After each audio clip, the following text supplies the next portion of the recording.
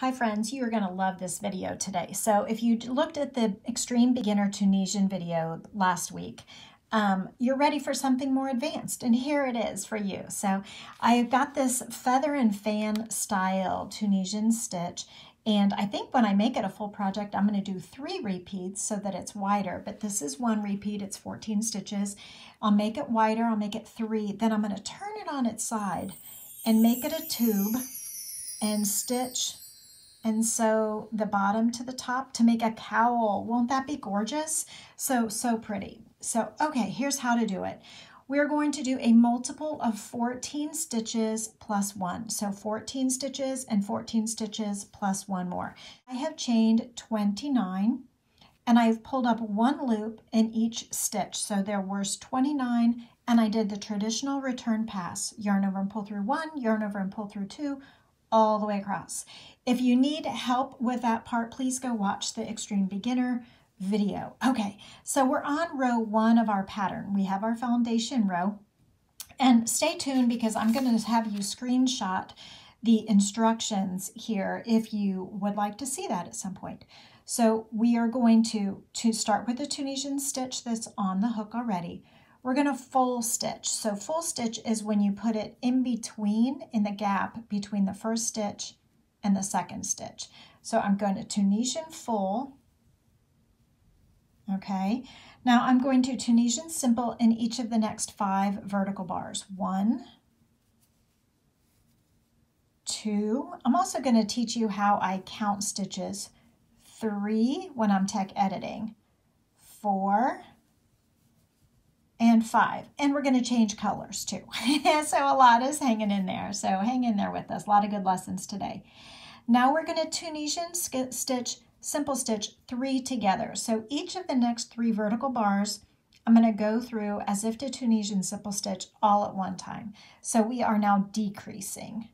So we are decreasing. These 3 stitches now become 1 stitch, pulling up a bar. Okay? So Tunisian simple stitch in each of the next 5. 1, 2, 3,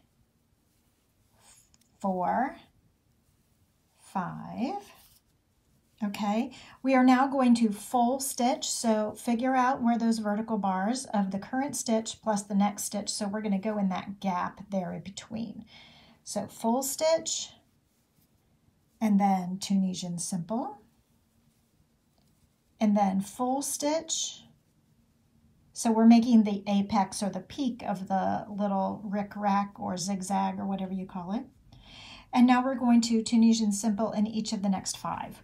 1, 2, 3, 4, 5. It is time for a Tunisian 3 together again. So isolate the 3 vertical bars and going through all of them at the same time as if to Tunisian simple stitch. Grab 3 of the next vertical bars and pull up 1 loop. Okay? And then TSS in 5, Tunisian simple stitch 1, 2, 3, 4, and 5. Don't forget to do a full stitch here between this current stitch and the next stitch, and then Tunisian simple stitch in the final stitch. So now it's time to check our work, and you should have the same number of loops on the hook that you started out with chains. So there would be 29 in this case for 2 repeats. So 3 repeats would have 14 times 3 plus 1, and 4 repeats would have 14 times 4 plus 1. 5 repeats would have 5 times 14 plus 1. Got it? Okay. So the return pass is a yarn over and pull through 1. We're going to change color on this row, so hang in there. Then yarn over, pull through 2, yarn over, pull through 2, yarn over, pull through 2. You will not see this exaggerated zigzag right away. It does take a few rows to develop and to pull up, but we might start really seeing it. So look how wide it is compared to the previous swatch, because it's going to really pull together.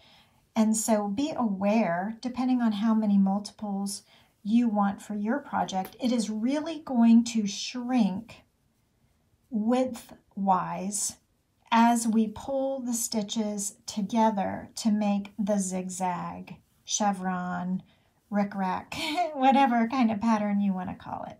So this Tunisian zigzag is kind of like a knit feather and fan. Okay, so as we get done with this second row with the yarn over and pull through, we're going to go ahead and grab another color and just change color just for the fun of it so you can see the change in color.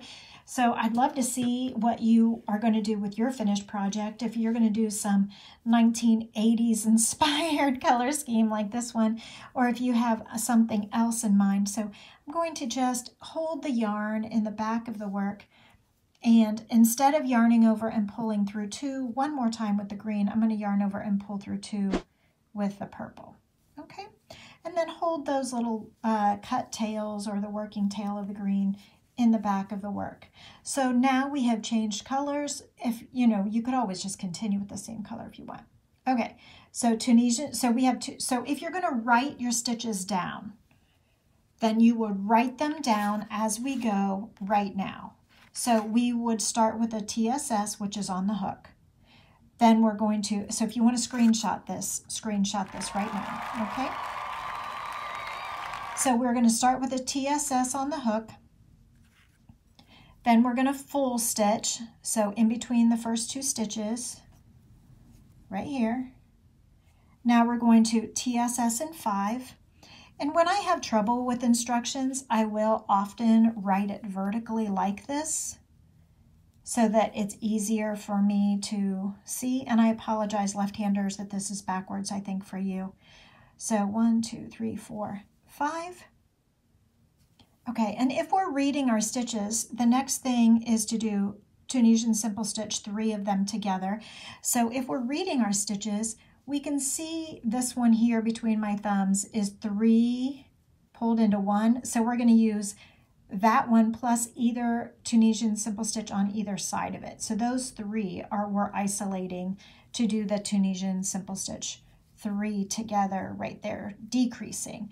So when we decrease, we're making this little part right here, the little points.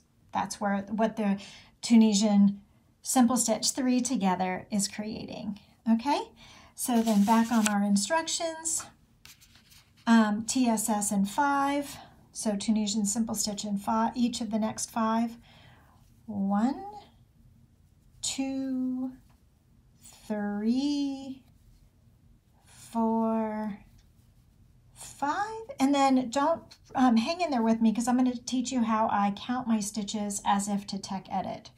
Okay, so after we have done our Tunisian for 5, we're going to full stitch. So full stitch in the gap there between stitches, then Tunisian simple stitch, then full stitch, then TSS in 5. 1, 2, 3, 4, and 5. Tunisian 3 together. Okay, so Tunisian simple stitch 3 together. Remember to catch that 1 that's directly above the 3 together before on the previous row, plus 1 on either side of it. And then TSS, Tunisian simple stitch in 5. 1, 2, 3, 4, and 5. Don't forget to do the full stitch before we do the Tunisian simple stitch at the end. So squeeze a full stitch in between stitches, and then don't forget to do the Tunisian simple stitch on the end. Okay, and then we will yarn over and pull back, yarn over and pull through 1, and yarn over and pull through 2 all the way across. Yarn over and pull through 2. And then after this pull back, we'll go ahead and count our stitches as if I were doing a tech edit, and then I'll teach you how to bind it off. And then you'll have everything you need to know after those pieces so that you can make your own 80s inspired chevron cowl, Tunisian cowl. So much fun. I hope you are having a relaxing and valuable use of your time. I just love crochet for lots of reasons. I think I might even try and do a TED Talk on it. What do you think? Okay, so if we yarn over and pull through all the way across until there's one loop on our hook, and I'm going to set this down. Now let's look at our tech edit here. So I wish I had a Sharpie or something, but I don't. It's okay. So I'm going to get pull this up and get it closer to you. Okay, so I know I need 29 stitches. 29 stitches is what I started out with. That was the number of chains. So I have my whole, let's see, all of this is in the frame, so that's good. So when I know that I need 29 stitches, and then I'm going to do an audit of my stitches, I'm going to count each stitch that's made in one repeat, it's in 2 repeats, one section of written instruction. So 1, this counts as 1 stitch made, 1, that's the Tunisian stitch that's on the hook. I make a full stitch, that's number 2, then I TSS in 5, and I count 5 like this. So I've got 1, 2, and then stitches are numbered 3, 4, 5, 6, 7. This makes 1 stitch, so that makes 8, then 9, 10, 11, 12, 13, 14, 15, 16, 17, 18, 19, 20, 21. This makes 1 stitch, that's 22, 23, 24, 25, 26, 27. That makes 5 more, 28, 29. Okay, so all 29 stitches are accounted for. And it matches. So we are good to go. This is the complete pattern for 2 repeats. Okay, so putting that aside, I hope that helps you understand that a little bit more. So let's talk about the bind off. Okay, so continue and have fun with your colors as much as you want. And then when we get to the top of the piece, to bind off, when you have decided that it is as long as you need it to be. So a cowl, this is going to go around the neck like this. So when it is as long as you want, or you could make it a scarf when it is as long as you want, or you can make it a baby blanket when it is as tall as you want, it's time to bind off. So binding off in pattern, we are going to Tunisian full. We've already got the Tunisian simple on the hook. Tunisian full, but slip stitch it. Then Tunisian slip stitch in the TSS, in the Tunisian simple with a slip stitch, Tunisian simple with a slip stitch. Okay, and we'll do that 5 times, just like the pattern tells us to.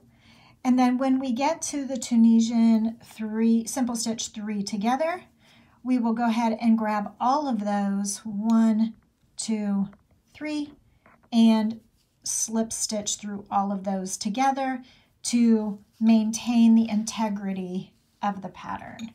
And then Tunisian simple 1, 2, 3, and so on. Okay, and so just a lesson, just a little warning here about this pattern. I actually kind of got lost in the middle at one point and made a mistake on the green row, and I had to take it out like 4 times. But luckily, it's a very visual pattern, which means when you make a mistake, you can see it really easily. The bad part is you can see it really easily. So I had to go back and fix it. And with the chevron pattern, I feel like if you get off track, you really can see it jog and be off. So every couple inches, make sure that you are right on track and everything is lining up neatly. Here's the 3 togethers. Here's the fulls, and then the Tunisian simple and the full. Isn't that gorgeous? I just love that. So geometric. Love it, love it. So anyway, every several rows, just take an account and inventory and make sure you are good to go so that you don't have to rip back a ton of rows. If necessary, you can just rip back what you need and get it all set up. So if you liked this video, here's another one that's similar that you might also enjoy. And here is the video, the last video that was uploaded in case you missed it. Everyone, please like and subscribe.